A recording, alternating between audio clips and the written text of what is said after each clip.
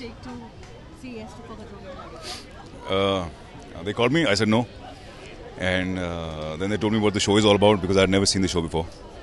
And I saw that it was nothing like the other reality shows where there's politics and bitchiness and all that. Yeah, it's just your performance that matters. So that's one of the main things that why I'm doing the show. Okay, so what do you think will be, I mean, according to you, what is your biggest fear? I don't have a fear. No. So, like, is there any task that you would say no to? You can't say no to a task. You can say no to a task. Yeah, then you go home. Related Yes. No. No. I can't think of something that I have a fear. Maybe when I go there, I'll do things which I've never done before, I've never seen before.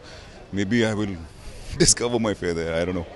I can't say. How pro-action are you? I mean, if you've done it in your shows or things like that, are you okay doing action? Yeah. The first film that I shot in my career was in Bulgaria. It was a action film. So.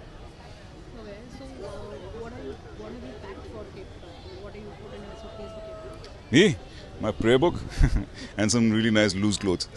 Okay, so what do you think is your strength that will help you through? I think I'm pretty calm in life. So I think that should help me. Okay, and one task that you would want Rohit Shetty to do? I would want Rohit Shetty to get out of the comedy zone and do films like Zameen, which was his first film.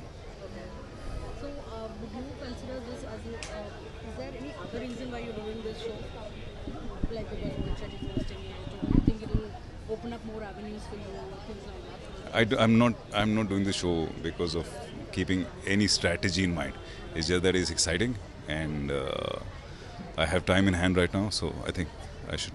So, besides Khatron, Khiladi, are you doing anything else? Are you doing slams? Yeah, of course. When I come back, I'm going to start doing something maybe. Yes.